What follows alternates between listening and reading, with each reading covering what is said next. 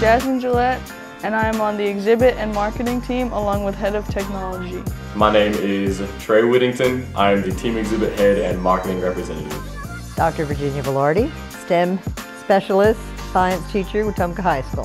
What's it like working with such a large team? Dude, it's really hectic. It's pretty much like organized chaos. It gets everything done, but it's a little chaotic. And everybody has to communicate. So it's all a super big web of just craziness. It's wild, but we make it work. We've been making it work for the past 17 years and we'll continue to make it work. It's a lot of people working on different things. So there's always something different going on in like every room. It's challenging and it's different every year because you get a different set of students. Some years students need more prodding than others. Some are years they're very self-started, very self-motivated, and I get to rest a little bit more. I think it's beneficial because it lets everything get done at the same time. Like again, our agile form of working. So we have our engineers working on our robot, but also our marketing team working on our presentations.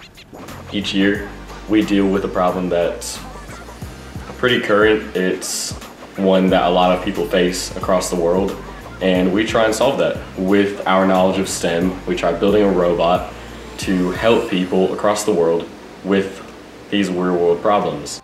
I think that's one of the best parts of BEST because it gets students thinking about things that they may have as challenges that they have to face in the future, and it shows them how to solve those problems. I think it's great for younger people because it lets them know these real-world experiences before getting into the real world. For me, BEST Robotics is watching the students grow from when they walk in my classroom and they don't know anything about it and their eyes get really big, and to the time they walk out the door when they're seniors with their pile of scholarships, or they come back 10 years down the road and they say, hey, I'm an engineer and I'm working for this now, or I'm a medical doctor and this is what I'm doing. And just seeing the success that the students have growing from the very beginning until their adulthood. I think I'm prepared.